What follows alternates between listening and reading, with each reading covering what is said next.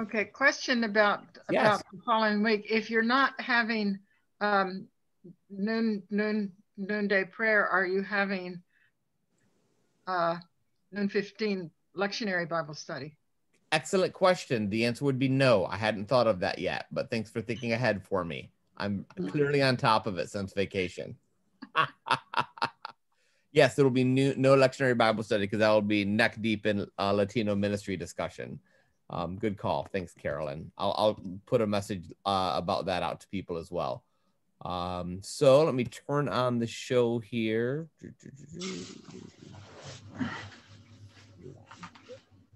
There we go.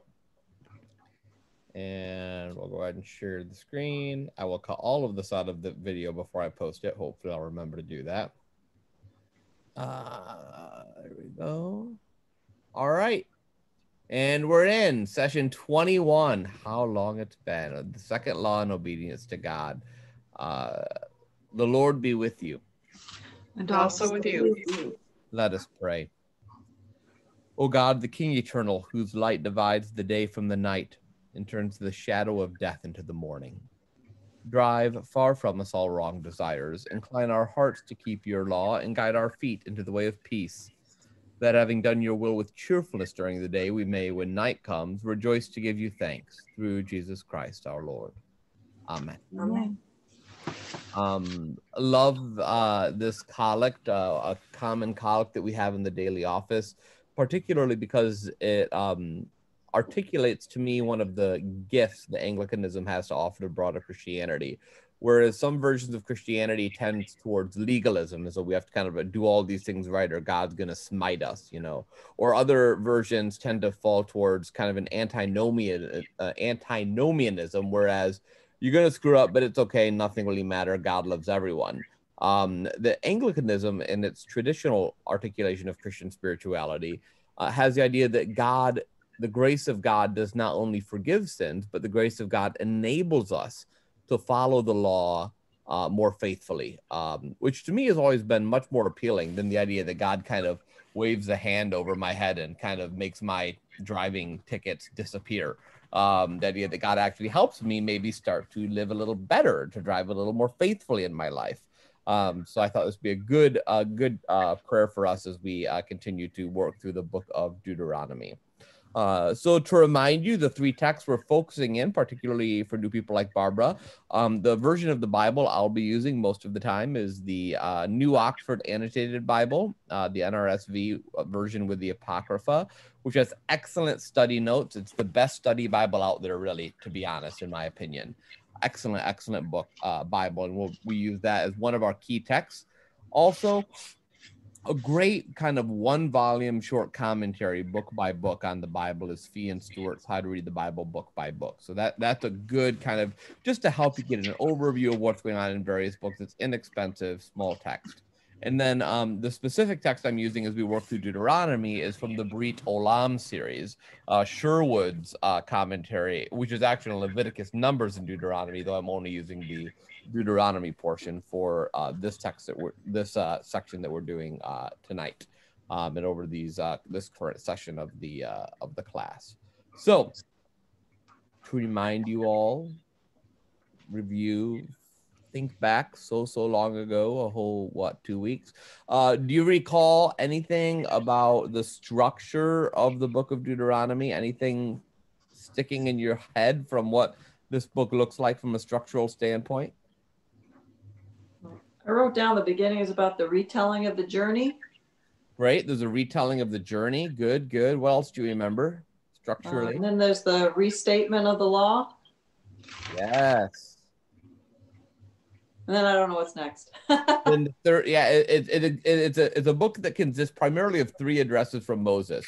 One, a retelling of the journey in chapters 1 through 4, a restatement of the law, chapters 5 through 28, and then the third and final address in chapters 29 through 30. And then there's a concluding narrative as Joshua is installed, the law is delivered, and Moses dies. And the more I was hoping we could get through the rest of Deuteronomy tonight.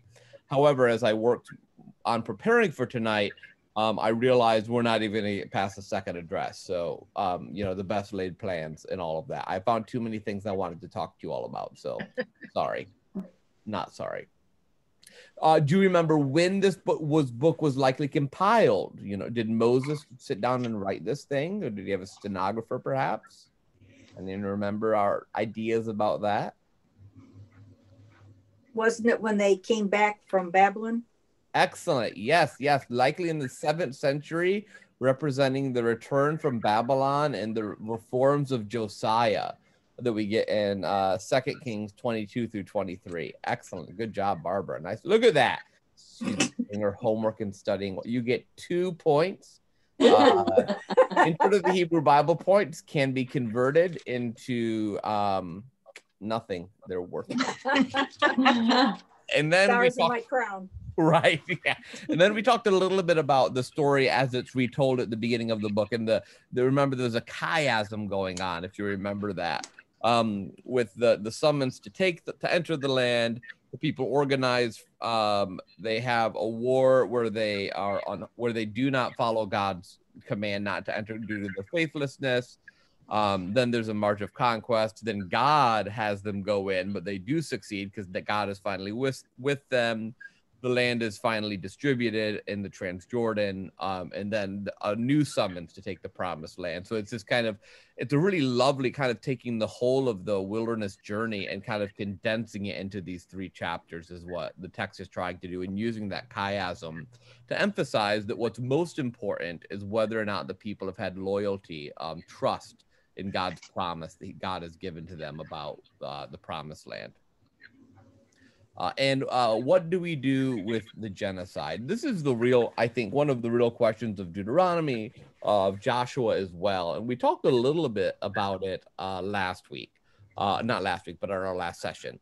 And I sent you, because I couldn't help myself. I was trying to think, like, what are good things to give you? So I told you I'd send you 1 article, and instead I sent you 4.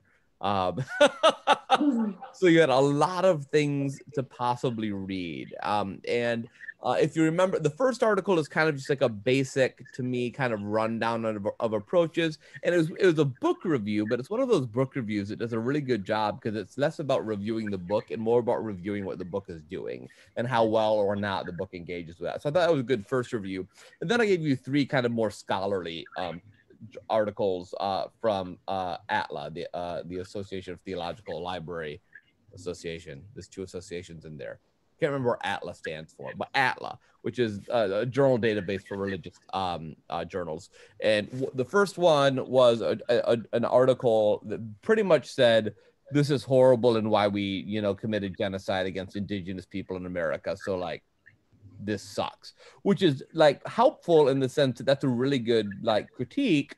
Less helpful, so like, what do we do with that, the fact that that's in the Bible? But I thought that was a good article to give you kind of to raise some of the questions. And then the following 2 were kind of 2 different approaches to kind of engaging this question and how we handle these seemingly genocidal texts that exist in Joshua. So I'm not going to get into all of the details of those articles, because in the end, this is a hard question in biblical studies, and people wrestle with this. They debate over this to this day, obviously. And so really, like, if you want to get into the weeds of it, like, read the various articles and kind of debate, in your own head. But tonight, I did want to just cover briefly kind of some of the basic things I would want to say about this, largely drawing from that first article, but then also some of the insights from the other ones. So first off, we need to acknowledge that there's not a silver bullet here, like one perfect solution that makes sense of divine violence in the biblical text, particularly in the text of Deuteronomy. And we've been able to do that with some other difficult texts, if you remember. So, Barbara, as you've probably seen in the presentations before, often when we have a hard text, I throw up this keep calm and stay in the text graphic, like, don't freak out, just keep reading. This is one of those places where we can do that, but the answer is not as clear as I think it is in some of the other troublesome texts. So I think we need to wrestle with it a bit more. And I think that there are some ways into these questions, but none of them are, to me at least, fully satisfactory. So there's a wrestling, I think, involved in these texts that we have to do as Christians, particularly as Christians who recognize the way these texts have been used to support some pretty horrible atrocities in the past. So I think that wrestling is important. One idea, one of the common explanations, is that the genocide is kind of reflecting a primitive expression of Israel's religious consciousness. So they're understanding that God always looks like you. You always, that's one of my favorite. If you find that God hates the same people you hate, you need to kind of re-examine your understanding, because all of us, right? Like, if you're like, who does God hate in this world? Like, what is God against? Like, it's everything I'm against, right? Surely God must, I mean, I have excellent opinions. Surely God agrees with me. And so the idea being that in the same way you and I do that today, that the people of Israel in ancient times are doing the same thing, that they're imagining God responds to their enemies the way they would respond to their enemies. And over time, their consciousness kind of develops, and they understand that maybe murdering everyone is not the solution they thought it was. So that's kind of one of the basic ways of kind of getting around or kind of working through these texts. But problem is there's not an evolution. Some of the more violent texts we have in the Hebrew Bible, particularly related to the conquest, are actually generally understood to be written later in history. So it's like the people got worse in their understanding of violence. So the more violent texts are written, as we've said, after the Babylonian exile, as opposed to earlier texts that aren't nearly as genocidal. So that's not a very good answer to these problems. We've also, another thing you'll often hear in commentaries is we just got to read it through the lens of Jesus. This is that Christocentric reading of the text. And if we do that, then we can adjudicate what's of God and what's not of God. Really. The problem of that is that really what you're doing is you're having to create these hypothetical constructions to confirm your own theological presuppositions. So like we would presuppose that genocide is bad. And so now I'm literally going to invent an idea of what happened so I can continue to believe what I believe about genocide, which of course I'm comfortable with because I'm pretty sure genocide is bad. But as an exegetical approach, you could see how that would be slippery slope, that you just wind up going to the Bible and whatever you disagree with, you kind of come up with your own answer for. So for example, God wanted the conquest, but he wanted the conquest to be non-violent. And ancient people, they just didn't understand that. And so they were violent, but that was not what God really wanted. Well, there's no evidence for that in the biblical text. I mean, it's a lovely idea, and you can believe that, I guess, sure. But you have to understand you're making things up because you're uncomfortable with how God is portrayed. And that's probably, in general, not the best exegetical approach to biblical text. So not as helpful. So the other reality of both of these is they have unpleasant whiffs of Marcionism and anti-Semitism. So the canon of Scripture, as you may or may not know, was not it's not like Jesus's disciples walked around with a KJV New Testament and Psalms, right? The Gideon's Bible, like that didn't exist. The canon of Scripture wasn't fixed until around the 4th century, and there was a lot of debate about what should and should not be included in the canon of Scripture. The first person to come up with a list of what was actually authentic Bible and what was not authentic Bible is someone that we would now characterize as a heretic, Marcion, who his version of authentic New Testament Scripture was basically Paul and a pretty edited version of Luke, and the rest of it he thought was the worst. And he also believed the God of the Old Testament was evil, and clearly not the God of Paul and the God of the Gospels, which oddly enough, if you talk to the average Christian who's not trying to be caught in heresy, they will probably ascribe some kind of a Marcion view of the Bible. You'll hear them say, oh, well, the God of the Old Testament, well, the God of the New Testament, which is a heresy, because the God of the Old Testament is the God of the New Testament. And this will be one of the kind of hobby horses you'll see me ride throughout this course, is that the God is that there's judgment and justice and vengeance in both the Old and the New Testament. And at the same time, there's an overwhelming abundance of grace in both. So we don't want to be Marcionites. We don't want to be heretics. That's been condemned. And so let's avoid that. There's also a little anti-Semitism that gets involved in some of, those ancient Jewish people didn't really understand God.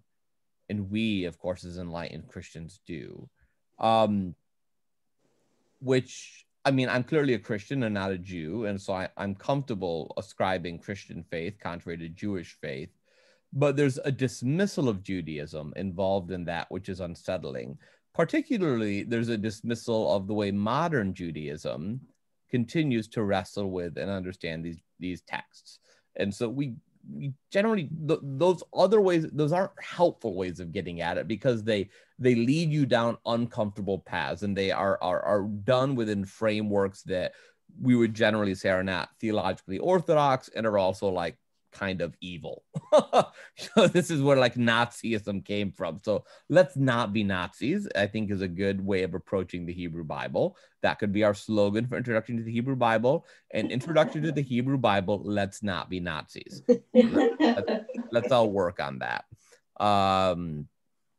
Now, what's amazing, and this is why I would have thrown out my keep calm and, you know, remain in the text graphic, is when you read the text carefully in Deuteronomy, you can see that there are joints in tension. You can see the one place there's the pronouncement of complete destruction, and then an acknowledgement that these people were not actually destroyed.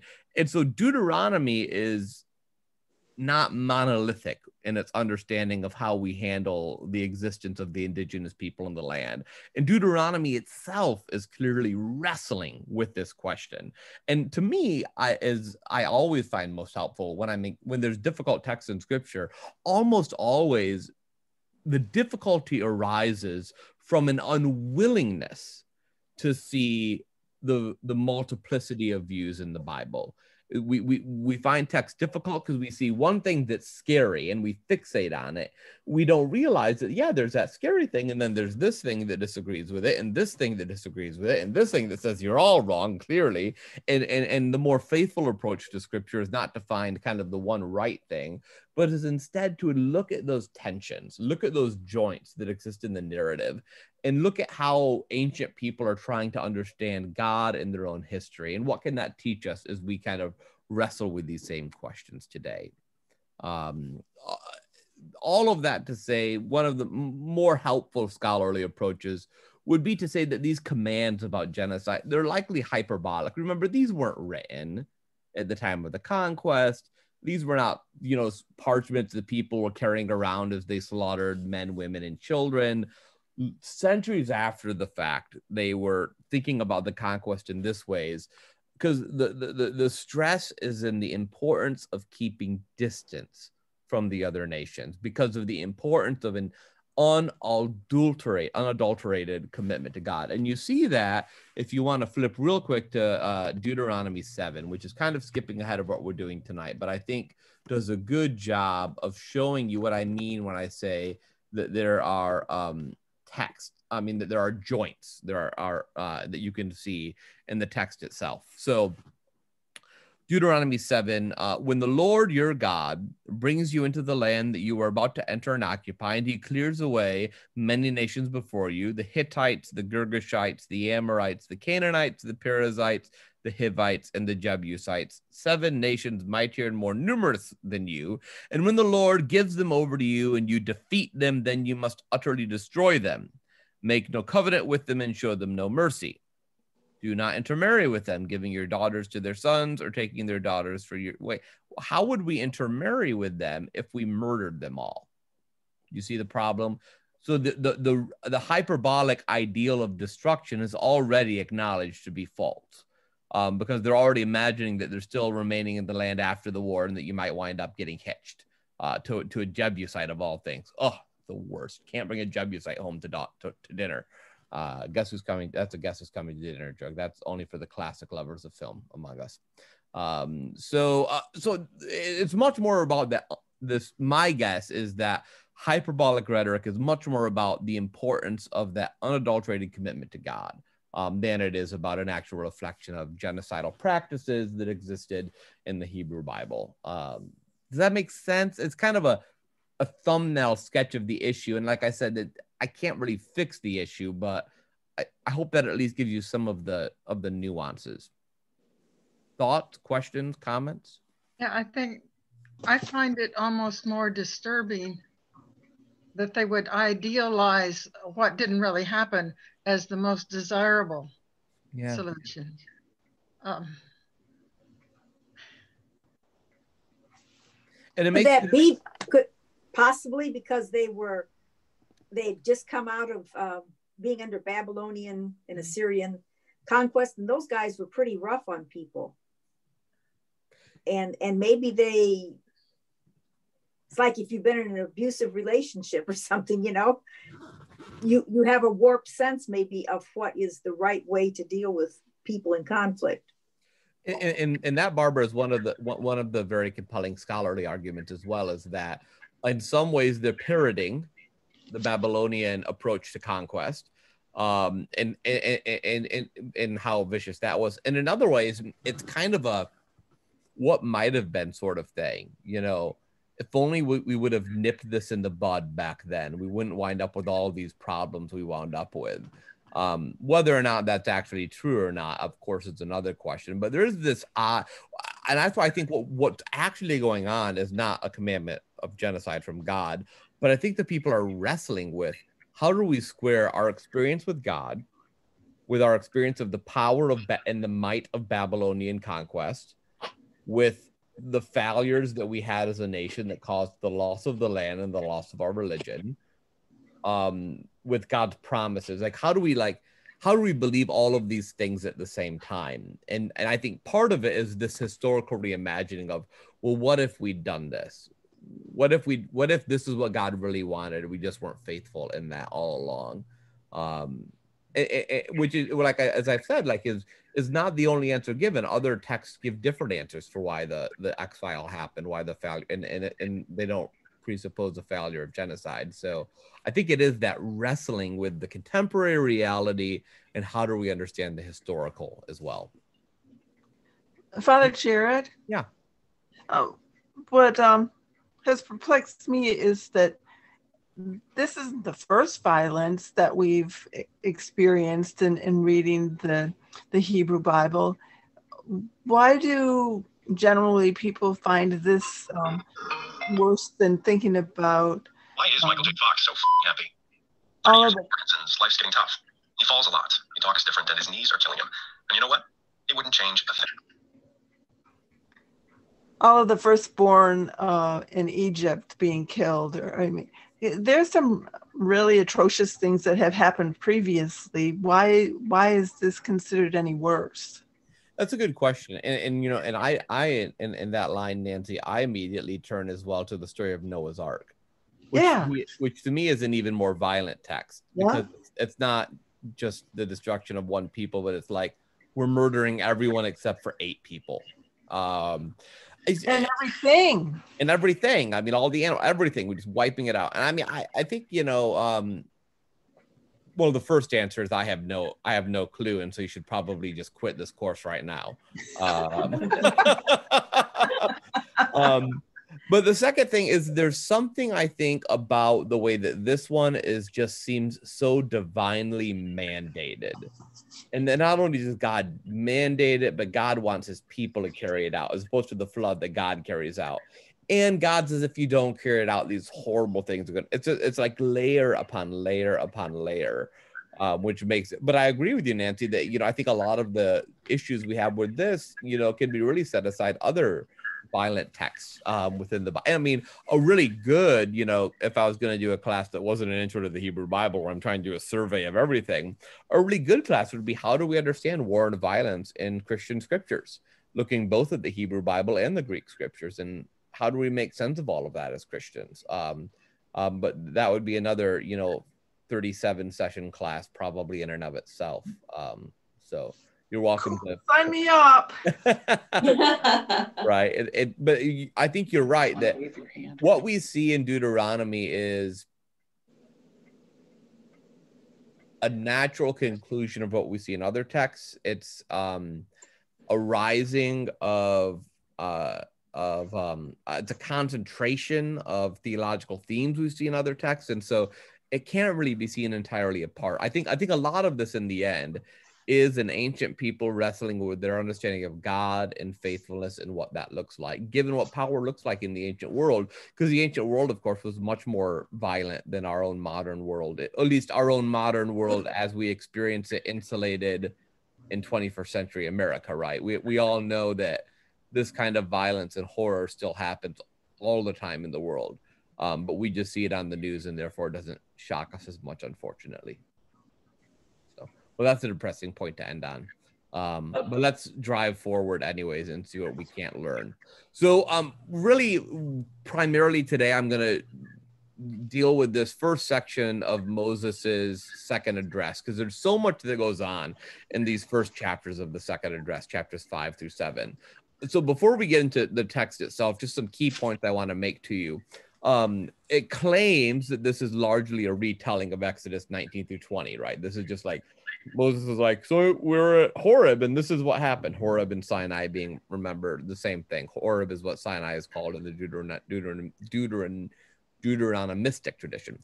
But though it claims to be that, there are changes in the theology and the detail of what happens. And so being attentive to those changes in Deuteronomy, how it's different than Exodus, will be helpful to us in trying to understand what's going on in Deuteronomy. Note as well that this is not a mixed group. This is an address given to the people of Israel, whereas in Exodus 12:38, it's given to the people of Israel and the other mixed people who traveled with them. The actual language there, let me bring that up so I can quote it accurately as opposed to in my memory, which is probably a better idea. So Exodus 12:38. A mixed crowd also went up with them, and livestock in great numbers, both flocks and herds. And so in Exodus, it's not just the Israelites. Exodus is probably reflecting the more authentic earlier tradition. The Hebrews were not some kind of established nation. They were this nomadic people who eventually became a nation. And so there are lots of Hebrews, with the idea that Hebrew was actually just a slang term for migrant, probably in that time. And so Exodus kind of reflects that tradition, whereas by the time of Deuteronomy, they're looking back and thinking, oh no, we were one complete nation at that point, which is likely massively anachronistic and not true. Essential as well in Deuteronomy is that God discloses this law to the people. It's very, very, very, very relational. Also, several times in the commandments, particularly in the Decalogue, the text uses the singular you as opposed to the plural you. That's why it's tricky, because in English, right, you've got you and you've got you. Unless you live in the South, then you've got you and y'all. Or if you live in certain parts of the South, you have you and y'all and all y'all, which are all different, right? Y'all and all y'all. Some of you know the difference between that. In Spanish, you've got, tú or usted, and then you've got ustedes. But in English, we don't have that. In the Midwest, we'd have you guys. So what we've got going on here is God is not saying you guys do this. God is saying you, singular, do this, which is a contrast to what you find in other ancient Near Eastern codes of conduct. Most ancient Near Eastern codes of conduct are you plural, you as a people, you as a nation, you as a group. But that's different in Deuteronomy. It's you as an individual following this law. So that's a really important distinction to note before we dive into the text itself. Also, obedience as it exists in these early chapters of the second address is about active respect for the integrity of the neighbor, no matter who that neighbor is, whether they are your kinsman, whether they're the alien, whether they are the sojourner, whatever that kinsman might be. It's about active respect for the integrity of that person. That's a theme you'll see kind of running throughout Deuteronomy that begins right here in this second address. So as we begin, if you want to flip to Deuteronomy chapter 5, the past is sought to be made present, interestingly enough. So in chapter 5, beginning in verse 1, and Moses convened all Israel and said to them, "Hear, O Israel, the statutes and ordinances that I am addressing to you today, you shall learn them and observe them diligently.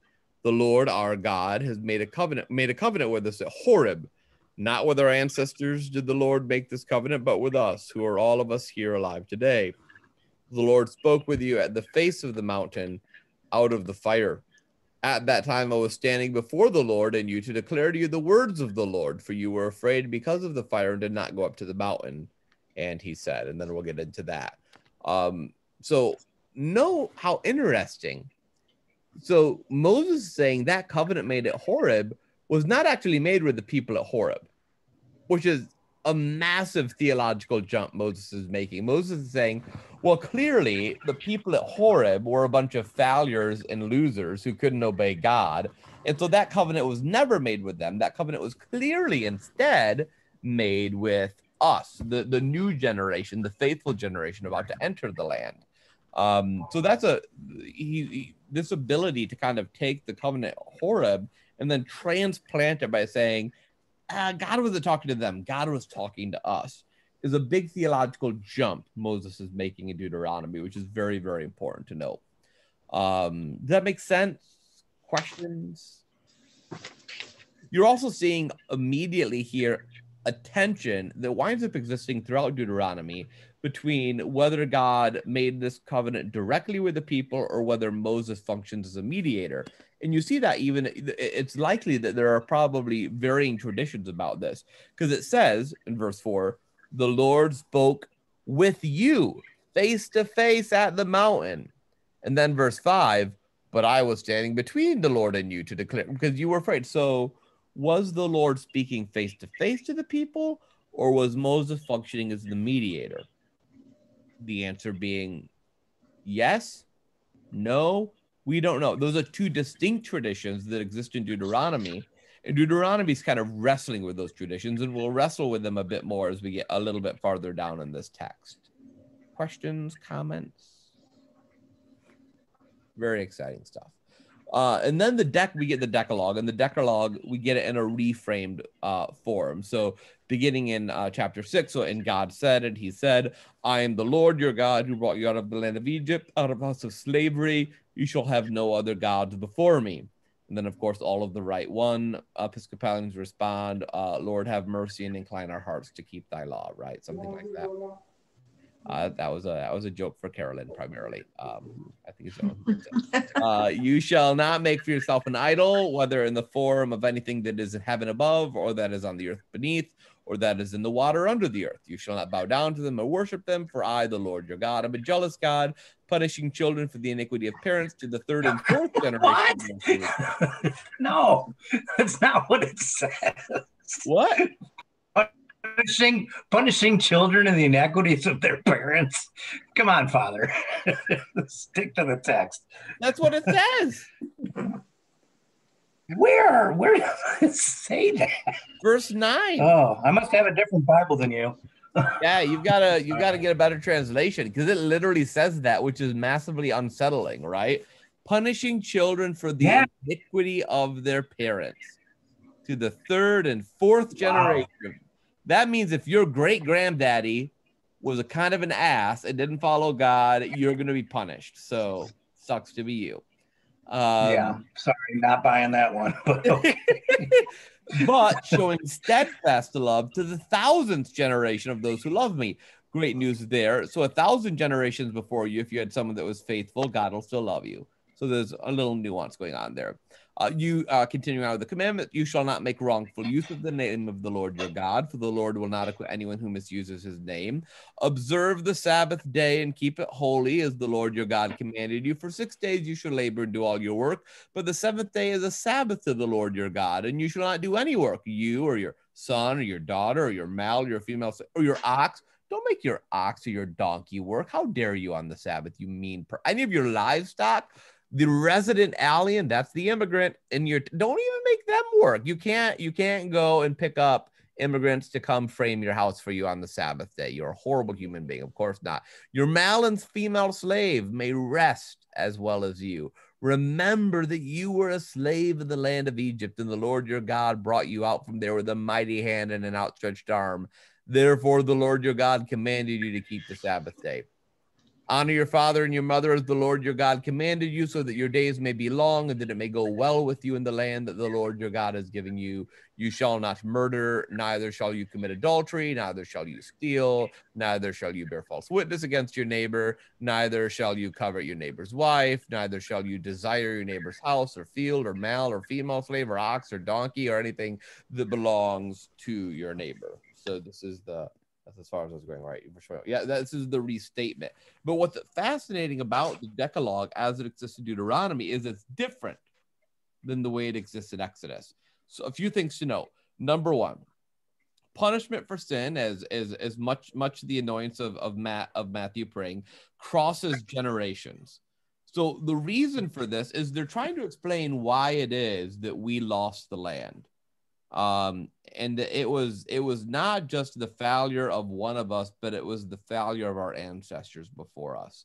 And what you see as well is that this idea is carried through into the book of Nehemiah, which is, of course, is likely a book that's pretty close to contemporary with Deuteronomy, where the people come together and they do this whole communal repentance for the sins of their ancestors. I want to talk about that for a second. So I remember in my intro to the Hebrew Bible class that I used to tutor, David Fleer would talk about this in the section on Nehemiah, and I'll get to it a bit then, but it's a good point to raise here, about some of the actual horrors of slavery that happened. Horrible things, not just the selling of people, the destruction of families, the rape of slaves, all of this stuff. And the fact that the reason that people who are white have it a little bit easier today is because of the horrors done by our ancestors. And David would always end this lecture by saying, don't you think that we should maybe say sorry? Someone should stand up and say, I'm sorry for what my grandparents or my great-grandparents or my parents did. I'm sorry. And I know what I have is because of that horror. And therefore I need to do something. And this was basically his sermon for reparations. And if you think I'm a horrible person for suggesting reparations, and I would really commend you Ta-Nehisi Coates' books on the case for reparations, and how it is that sin can be generational, and the culpability for sin can be generational as well. Because that's really what God, I think, is going on in Deuteronomy. It's not this, people think this is about this like vengeful, angry God. And I don't think that's the case at all. I think this is God being honest about that there is some sin that is a generational reality. And that's not simply questions of racism. Probably most of you have either friends or family members who have dealt with generational issues surrounding abuse, surrounding alcohol. All of this stuff is generational. And the sins of the fathers are visited upon the children. And so the first thing to know is that the people are saying that, you know, the loss of the land, and this is also a grace-filled reality. The reason it wasn't just our fault alone, it was because our parents and our ancestors had also been unfaithful. And I don't think that's trying to kind of avoid taking responsibility for their failures. I think it's an acknowledgement that the sins of the people that led to the loss of the land were generational and coming. And that means it wasn't just you were led down this path by your ancestors. But the flip side of that in Deuteronomy is that sin goes 3, maybe 4 generations, but mercy goes 1,000 generations. And I think that's the other essential thing to catch here when you think this is about some vengeful, angry God. I think what God is doing is acknowledging that the consequences for our sins often do persist in several generations, but that God's mercy can overcome that into thousands of generations. So I want to pause because this is a huge point made in Deuteronomy that is difficult, particularly for a modern, American, it's just me and my own 2 cents kind of sort of mentality to deal with, but it's an important part of the text. Comments, questions, thoughts? Yeah, actually, I think the parallels to our current situation in the United States are very, very in this text. For years, we have been, and still to this day, and people can disagree, we have slavery in our nation. We have disadvantaged people who we keep disadvantaged. And if you look to some places, not Michigan, but down south, it's a generational thing where they will be fully honest and say, these are not people equal of me, which is horrible, but it is what it is. And I don't think we've ever gotten past that point. So I guess we got 3 or 4 more generations of pain before we get to 1,000 generations of happiness. Right. I think you're right. And this is what, Jim Wallace's book about America's Original Sin that we did our book study on last year, I think nails it on the head. That a lot of what we're wrestling with as a country is the fact that we have not yet dealt appropriately and faithfully to the questions surrounding slavery and race in our country. And so we're still wrestling with that. And so for me, I find in Deuteronomy a remarkably appropriate, it nails it right on the head, the questions that we need to be asking ourselves. Nancy, you look like you have something to say. No, I was just changing the mute to unmute. Okay. The other thing I'd say here is that steadfast love to the thousandth generation. That's not like an affection. That's a covenant loyalty. This is that chesed, which is the Hebrew word. I used to joke that I wanted to do a version of the Hebrew Bible that took like 25 words in Hebrew that are not properly translatable and would only ever transliterate those words. So when you saw chesed, you knew that was chesed, which means like lots of things. And you wouldn't just think that it's this or that or the other. So that chesed, that steadfast, is not like, oh, I love you so much, give me a hug. But it's about a covenant loyalty, a fidelity, a faithfulness that a sovereign would have for a vassal state in the ancient Near East. And that is the covenant loyalty that God now is showing to the people of Israel, which, remember, that this is subversive, because we don't get that covenant loyalty by bowing to any empire. We get that by bowing to God. So there's a subversive movement going on here. Other things just note that are kind of in the reframing that are different is in Exodus, the Sabbath is remembered, while in Deuteronomy, the Sabbath is kept. This is very important. Exodus, it says, remember the Sabbath day and keep it holy. And then the reason in Exodus is because of creation. For in 6 days the Lord created, and on the seventh day God rested. In Deuteronomy, it's keep the Sabbath day. So it's about the actions you're going to do, the way you're going to live in response to the Sabbath day. And you do it not because of creation, but because you were once a slave. You know what it is like to be an oppressed people, and therefore you will give to oppressed people in your own time, people that are struggling, people that are marginalized, you will give them this day of rest. So a very different reason for Sabbath, and a very different method of honoring the Sabbath, not just remembering it intellectually, but keeping it with the actions you take.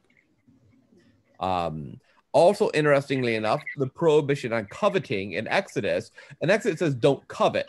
But in Deuteronomy, it adds on top of that, do not desire. So to covet is to see something, to like it, and then to want it for yourself. But in some ways, Deuteronomy is kind of like the Sermon on the Mount. It backs it up. Don't even look at it to want it. Like, much less the covet of it. Don't even desire it. Like, it just makes it even more drawn back in terms of the stricture placed upon you by the law. Questions, thoughts? I mean, you could do a whole session just on the Decalogue and Exodus compared to Deuteronomy, of course. But I hope that gives you kind of a sense of some of what's going on here. Yeah, absolutely. And it's amazing that Christ changed all these rules. When he died on the cross for us. He changed a lot of them. Maybe we'll see. Sorry, I skipped ahead. Right, you skipped that. No spoiler alert. So, and then you get in verses 22 through 33, kind of, turn off my screen. Sure, I'm sorry. My PowerPoint closed. 1 second. I'm told there was an error with my computer. Well, I think you're an error with my computer. I gotta go let my dog in. I'll be right back. Okay. Isn't it really pink? All right. It looks very pink. It's just the lighting. All right. Back to Zoom. Turn screen sharing back on. Where we are right now. All right, so Moses, we talked about this earlier, about this idea that Moses is did God speak with the people face to face, or was it Moses? So in verse 22, we hear, these words the Lord spoke with a loud voice to your whole assembly at the mountain, out of the fire, to the cloud, and the thick darkness, and he added no more. He wrote them on 2 stone tablets and gave them to me. When you heard the voice out of the darkness while the mountain was burning with fire, you approached me, all the heads of your tribes and your elders, and you said, look, the Lord our God has shown us his glory and greatness, and we have heard his voice out of the fire. Today we have seen that God may speak to someone and the person may live. So now why should we die? For this great fire will consume us. If we hear the voice of the Lord our God any longer, we shall die. For who is there of all flesh that has heard the voice of the living God speaking out of the fire as we have and remained alive? Go near, you yourself, and hear all the Lord our God will say. Then tell us everything the Lord our God tells you, and we will listen and do it. And the Lord heard your words when you spoke to me, and the Lord said to me, I've heard the words of this people which they have spoken to you, and they are right in all that they have spoken, which they have spoken to you. If only they had such a mind as this, to fear me and to keep all my commandments always, so that it might go well with them and their children forever. Go and say to them, return to your tents. But you, Moses, stand here by me, and I will tell you all the commandments, the statute, and ordinances that you shall teach them, so that they may do them in the land that I am giving to them to possess. You must therefore be careful to do as the Lord your God has commanded to you. You shall not turn to the right or to the left.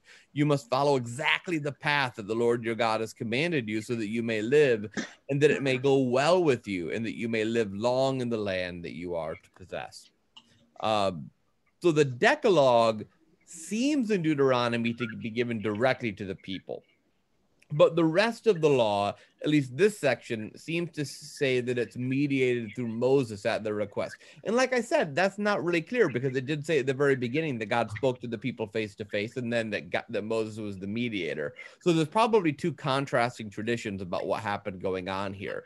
But if you want to stick with what the canon later wound up saying, it seems to say that the Decalogue was direct, but what follows after that is mediated. The reason for that probably being to justify Moses's exposition on the laws in this text, to justify his prophecies, his additions, because the rest of Deuteronomy, as we'll discover, if you thought the 10 Commandments were a reframing, the rest of Deuteronomy is an even larger reframing of what we saw in Exodus. And so this idea that Moses is given this authority as mediator is to undergird that he is the divinely authorized person, not only to interpret the law, but also to reframe and recast the law, contrary to the earlier Exodus. That's some of what perhaps going on there in those last verses. And then we get in chapter 6, verses 1 through 9, after the beginning of the law following the 10 Commandments. Now, this is the commandment, the statutes and ordinances that the Lord your God charged me to teach you to observe in the land that you are about to cross into and occupy, so that you and your children and your children's children may fear the Lord your God all the days of your life, and keep all his decrees and the commandments I'm commanding you, so that your days may be long. Hear therefore, O Israel, and observe them diligently, so that it may go well with you, and so that you may multiply greatly in a land flowing with milk and honey, as the Lord, the God of your ancestors, has promised you. Hear, O Israel, the Lord is our God, the Lord alone. You shall love the Lord your God with all your heart and with all your soul and with all your mind. Keep these words that I'm commanding you today in your heart. Recite them to your children. Talk about them when you are at home and when you are away, when you lie down and when you rise. Bind them as a sign on your hand. Fix them as an emblem on your forehead, and write them on the doorposts of your house and on your gates. So the statute and ordinances are what function as the law in Deuteronomy. The statutes that we get in chapters 6 through 11, and the ordinances that we get in chapters 12 to 26. Both of those, the source of both of those is what God has given to the people at Horeb, is what's being argued here at the beginning of chapter 6. That word, fear the Lord your God, I always want to remind people, a better translation of that into Hebrew is revere, to have reverence, honor, show respect for. It's not about being, knees knocking scared, as it is about recognizing the power and the majesty of God. This entire section really is an expanded discourse on the first commandment, though. about the oneness of God and the singleness of God compared to idols or other gods. That's really, this whole section is an expansion on that first commandment, almost like the first midrash on that commandment. Verse 4 begins what's known in Judaism as the Shema, which literally in Hebrew means hear. Shema Yisrael Adonai Eloheinu Adonai Echad. Hear, O Israel, the Lord your God, the Lord is one. Any Jewish child, any Jewish person can recite that in Hebrew even to this day. Shema Israel Adonai Eloheinu Adonai Echad. Hear, O Israel, the Lord your God, the Lord is one. This is the center of Jewish faith. It's an imperative here, Shema, is really modeled upon the wisdom tradition. We see that happening throughout wisdom literature, that call to hear, to listen. You'll also hear that in Orthodox liturgy often, where before the reading of scripture, they'll say, wisdom, let us attend, which I've always loved. That's where you introduce scripture in the Orthodox tradition. Instead of a reading from blah, blah, blah, it's wisdom, let us attend. Pay attention, right? I know the emphasis, though, is on a relationship with God. It's not God in the abstract, some kind of random being, but that it is the Lord your God is your God, and that God is going to care for you. God is going to take care of you. That's all presupposed in those first verses before you get to the Shema. So we believe the Lord our God is the only God because that Lord has revealed himself to us so very distinctly by caring for us. Love is not a private emotion in the Shema. It is an act of loyalty to God and neighbor. And we'll see that played out as we go through the rest of Deuteronomy. What it means to love God is to be loyal to God in the way you live. To be loyal as well to your neighbor in the way you live. That'll be brought out later in Deuteronomy. And that you should take these commandments and bind them to your forehead, to your doorpost, all of this. This is explaining the convention of what are known as phylacteries. So you may, literally Orthodox Jews will still today like bind with straps to their head, these boxes that contain little scrolls of scripture, or the mezuzah that you may have seen on Jewish households, kind of that nailed in kind of an angle shape on their doorpost that contain the words of the Torah. It's likely that practice of binding words of the Torah on your head or on your arms or sticking on your doorpost was likely probably originally had some kind of magical idea that, that this will protect us from evil. And that what's happening in Deuteronomy is we don't want to say that this is magic. We want to say that this is religion. It's about reminding us of God's words. But at the same time, even to this day, thousands of years later, if you ask the average Jewish person why they have a mezuzah on their door, it will be to keep our house from evil, which is, of course, not just something Jewish people do. Of course, I don't know if any of you went and got your chalk from St. John's to go ahead and mark on your doorpost on Epiphany, 20 plus M plus C plus B plus 21, the Epiphany inscription for may God bless this house that we do every year on our doorpost as Christians. So all of these things, you can see them as a magical thinking that I'll do this and then evil won't come, or you can see it as a ritual reenactment that reminds me of faithfulness. And it's likely what Deuteronomy is doing here is taking an existing ritual reality and trying to give it a deeper truth. And then what happens in the rest of chapter 6 is the dangers of disloyalty. What's going to happen if you don't go ahead and do this? And he's told that when God gives you this land with cities, with houses, it'll have houses, cisterns, houses you did not fill, hewn cisterns you did not hew, vineyards and olive groves you did not plant. When you've eaten your fill, what that's describing there is an established civilization. The Israel is both to inherit and to become. And they're told, don't test God the same way you did at Massa, it says in verse 16. That's actually a pun. The word for test and the word for Massa have the same consonants in Hebrew. So the little pun going on there is less funny in English. And the questions that begin in verse 20, when your children ask you in time to come, what is the meaning of these decrees and statutes that the Lord has commanded you? Then you shall say to your children, we were Pharaoh's slaves in Egypt, but the Lord brought us out of Egypt with a mighty hand. So this is the basis of the Passover, even in modern Judaism today, where the littlest child says, why is this night different from all other nights? And then you tell them the story of God's rescue. And so the thing to note here is the law, the covenant, is based upon this personal relationship with the God who has rescued us from our slavery in the land of Egypt. And then you get the war of conquest. I'm running out of time, so I'm going to try to cover this real briefly since we did a little bit of it. This is another chiasm. Destroy the Canaanites is A.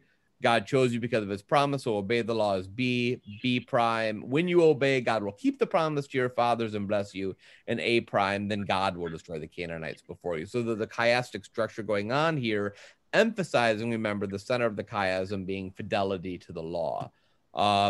The nations that are listed here, these 7 nations, are not historical. These 7 is wholeness. This is not probably, these are not the specific 7 nations they defeated.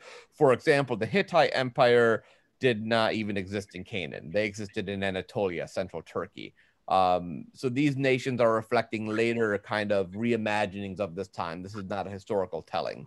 And of course, the great line for me also, we always with the Jebusites is, who was it? I'm gonna lose the name.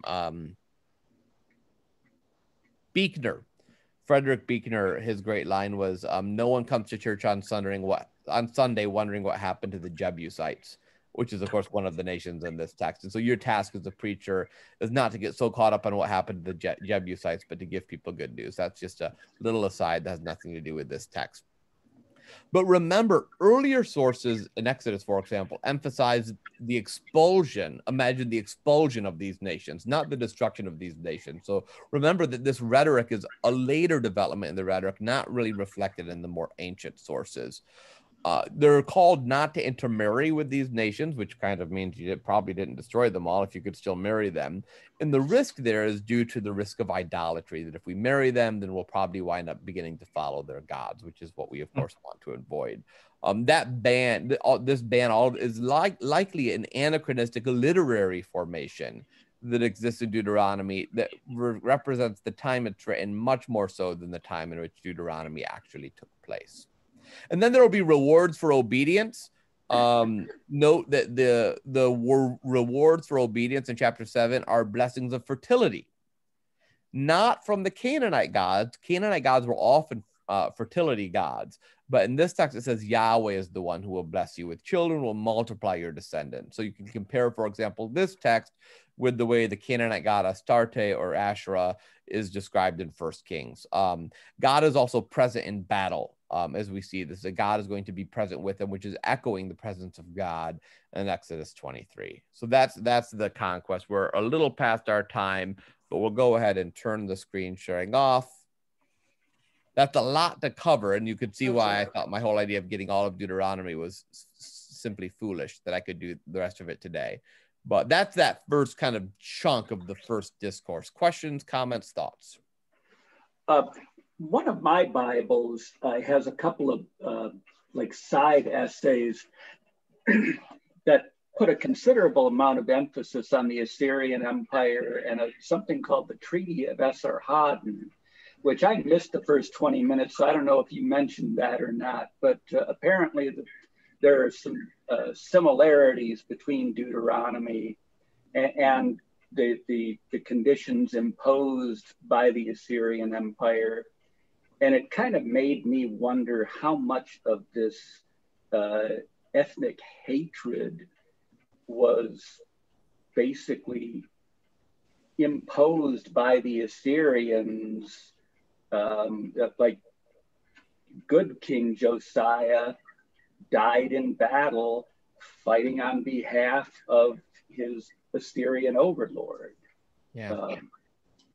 And that's apparently about when a lot of Deuteronomy was written. Yeah, you're not wrong, Scott. I mean, that's probably a lot of this is that. It's also a subversive text at the same time, because though the covenant code of Deuteronomy mimics a lot of what we see in the Treaty of Esarhaddon, it's different because the fealty, the loyalty in Deuteronomy is not to the sovereign empire, but is to God. And so it's this really interesting way of taking what exists in culture and then subverting it by saying, but our faithfulness does not belong to Assyria, but belongs to God. And I think you're right that there are some aspects of that covenant code which are clearly much more Syrian in practice than we would like the stuff about battle and violence, and we would see as being authentically true to the Hebrew scriptures. But there is at the same time that it's trying to subvert that narrative, and at the same time struggling to, because that is the narrative of what you do, right? Okay, I can see a similarity to where Paul appropriated Roman titles for Augustus, and he called Jesus the Son of God, right, etc. Exactly. Yeah. Other comments, questions, thoughts before we wrap up tonight? No, it's amazing when you read this and you look at modern day Israel. It's almost like they have not changed. Yeah, and that's one of the reasons why these questions of conquest narrative, it's very hard, because a lot of this forms the basis of the invasion of Palestine in the middle of the 20th century and the continuing occupation of the Palestinian lands. And so on one side, you want to read this critically, not saying that this makes what happened to Palestine and what's currently happening in the apartheid state of Palestine, that this is not okay. On the other side, you don't want to go so far that you wind up veering into anti-Semitism, which is what Christianity has also done. And so it's this delicate balance we have to walk in terms of being faithful, which is to be willing to have a critical approach to the modern nation state of Israel, while at the same time affirming the role of Judaism and the God, the Jewish people are still God's chosen people. The scriptures are very clear on that. We are the ones grafted on, and so it's a lot to unpack and struggle with. But the way that these texts intersect with modern geopolitics in the Holy Land is hard. Absolutely. Well, thank you all. This has been a lot of fun, Barbara. I hope that this did not scare you away from future sessions, but you'll come back and be with us again. Yes. Good. And I'll send out an email next week with a reminder for readings, but most likely it'll be what I told you to read for this week that we didn't cover. Deuteronomy. Got it. Yep. Right. So thank you all. Have a good night. God bless you. Bye. Good night.